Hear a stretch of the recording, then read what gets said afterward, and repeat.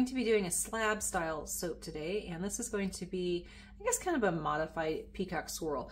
So I'm going to be doing kind of a jungly theme. I have these little embeds that I made with, this is with the glycerin soap. They're little gorillas. If you can see those, there'll be 24 of them. And then I have the fragrances is Monkey Fart from Wholesale Supplies Plus, and I have coconut. Now this one, I think it's kind of like patchouli. Either you love it or you hate it. I don't love it, but some people do love it. I've done bath bombs with it. I haven't made soap with it yet. The bath bombs always sell really well. And then I'm just shy a little bit on the amount I need, so I'm going to add in that coconut there. I'm going to do a base layer, so let me backtrack. I'm going to be making my batch. I'm going to divide it in thirds. 1/3 will be my base with the fragrance with activated charcoal in each one of these molds. So I've got 2 of them to make 24. The final third will be divided up into 4 of these. Squeeze bottles, little tip, I say this in all of them. I have little inserts. You can use either the little inserts that you get with packing, like this bubble, the bigger ones. You can cut the top off. These are actually baby bottle drop-ins that I had previously purchased.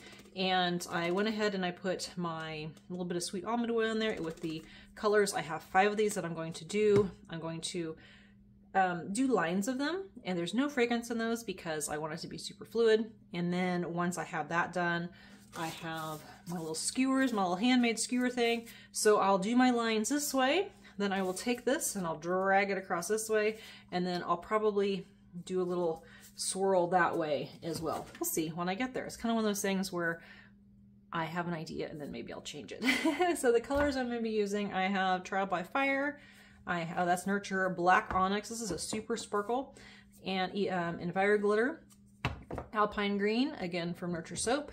I have Golden Pineapple Yellow from Wholesale Supplies Plus, and then I have a Smoky Black Mica. It kind of looks brown in the bag, but when you open it, it looks more pewter.